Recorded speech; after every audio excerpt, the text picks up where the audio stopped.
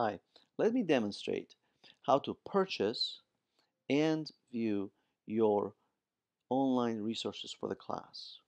Now, these could be ebooks or online labs. And always remember that the first place to start is the course syllabus, the document that the instructor is going to share with you, and there they will likely specify what textbook to purchase and how to do it. Often you'll be asked to go inside of your Blackboard course and then in the course to find the Tools menu where you'll visit the Academic Digital Resources. Now here you'll find My Book List. My Book List is going to take you into the bookstore, and here you'll have a list of all the classes you're assigned and the digital materials that the course is requesting.